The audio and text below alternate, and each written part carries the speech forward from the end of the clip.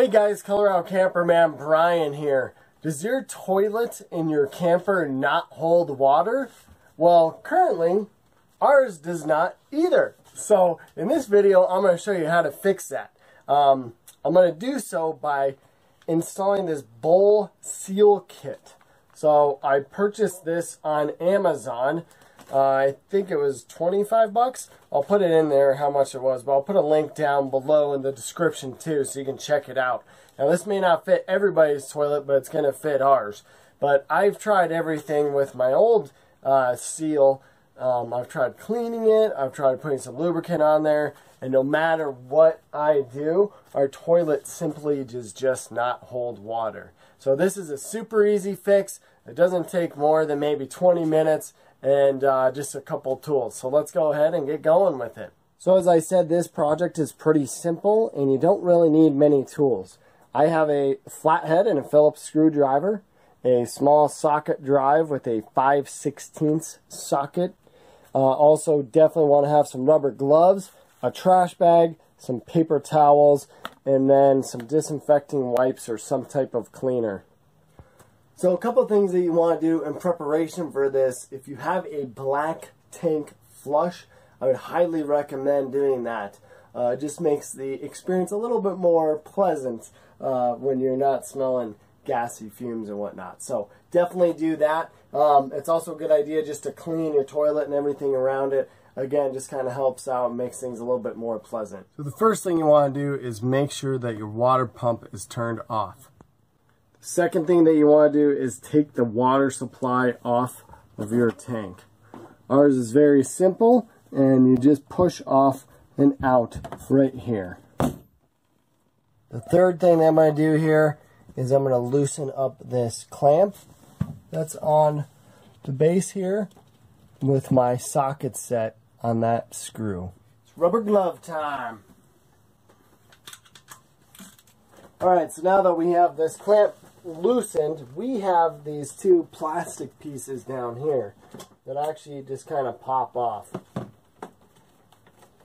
And then once that's off, then the toilet, the top part just comes off. And this is where it helps to have your paper towels, because as you can see I'm dripping some water. Luckily it's clean water. Alright, so this is where we're going to use a trash bag. We got everything dried off. And again, for our setup here, it's a two-parter. We got this plastic outer piece, and then we have the seal right here. So, I'm just going to go ahead and pop this off. Boom. That guy's going to go right in the trash. Okay.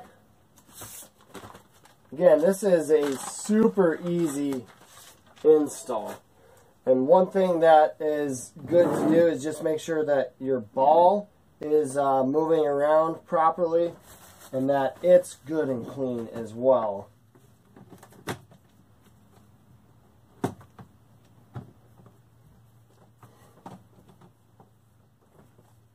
Just going to slide over just like so. And it looks like if you look at it, the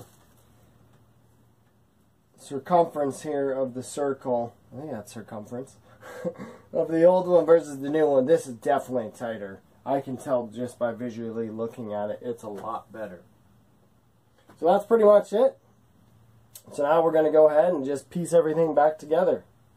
When you are realigning this, you do want to make sure that your toilet is straight. It's also a good idea just to open things up and make sure that everything is still centered. And then it's also a good idea just to check to make sure that your ball is moving properly and everything's working. And then just snug her up. Go ahead and put our water back in. Boom.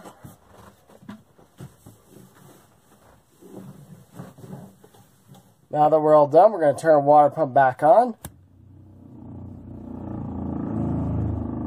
Now it's the moment of truth. Will she hold water?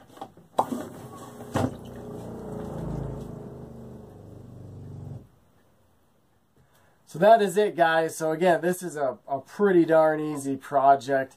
Only took me maybe 15-20 minutes while filming, so it'll probably take you even less time. But one other thing that's a good idea, you can get some stuff, which I'm actually waiting for to come in on Amazon, that you pour in your tank, and it just kind of helps seal the rubber seal up a little bit better, and you're supposed to do that a few times a year. So again, I'll put a link to that in the description below. You can check that out. And I'm just waiting for mine to come in, and I'm going to add that in. So thanks a lot for checking out my video. Good luck with your project. Hopefully your toilet doesn't leak anymore after this. Consider subscribing to my channel to see more videos like this, and I look forward to seeing you in the next video.